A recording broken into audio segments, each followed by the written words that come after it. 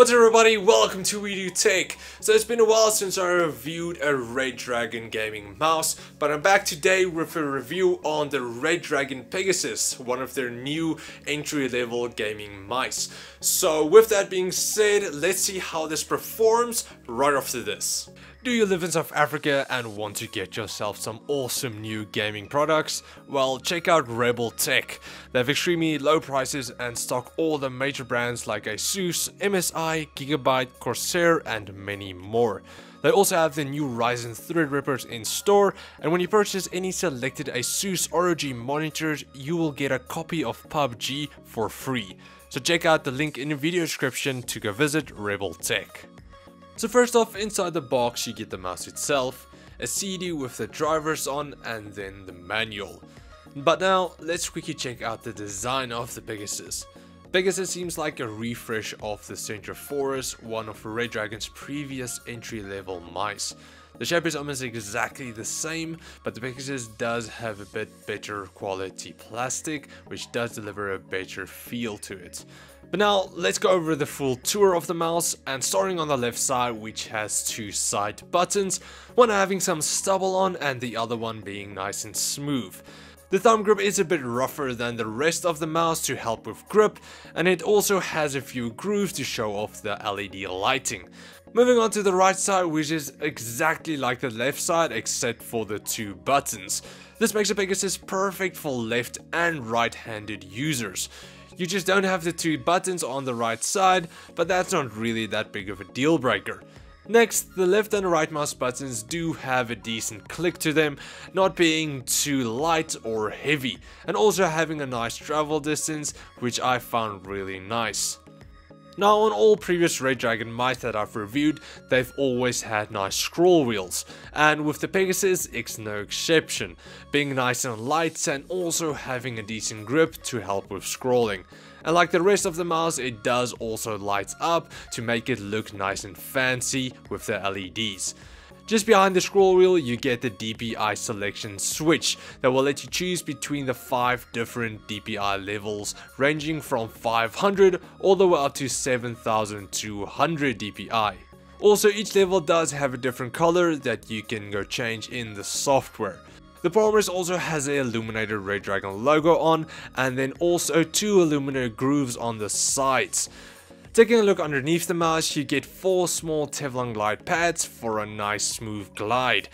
Next up you get the optical sensor, which has a max DPI of 7200 and a 1000 Hz polling rate. Then you also get the mode switch that will let you choose between 3 different profiles that you can go set in the software.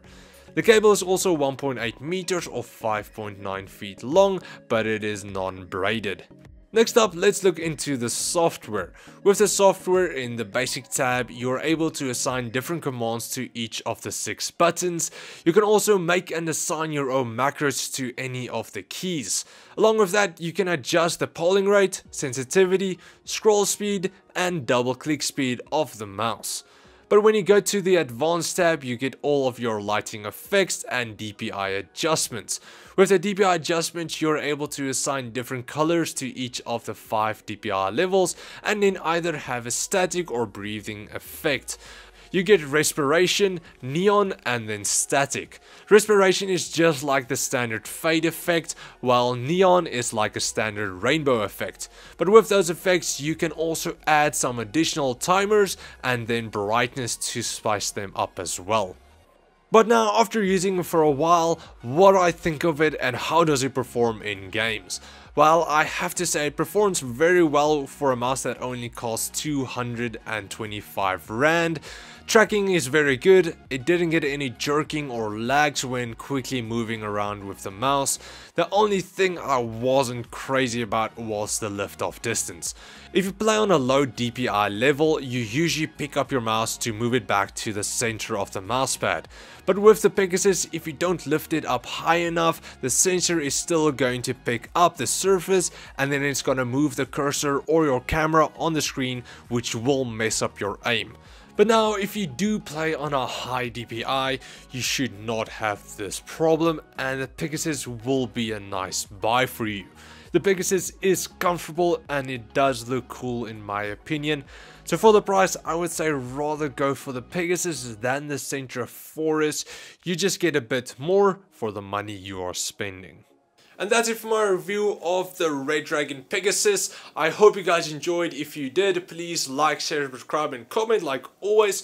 Also, if you're looking to buy the Pegasus, check out the links in the video description where you can get it on RebelTech. Unfortunately, this is not really available overseas for some reason. I couldn't find it on Amazon. I don't know why, but it's not there. So I'm sorry for you guys, but in South Africa it is available. You can check it out on RebelTech. Like I said, it's a pretty decent mouse for the price. It's nice and low end. So for anybody just starting out, go check out the Pegasus. It's pretty decent. So thanks for watching, guys. I hope you guys enjoyed, and I'll check you guys next time. Cheers, guys.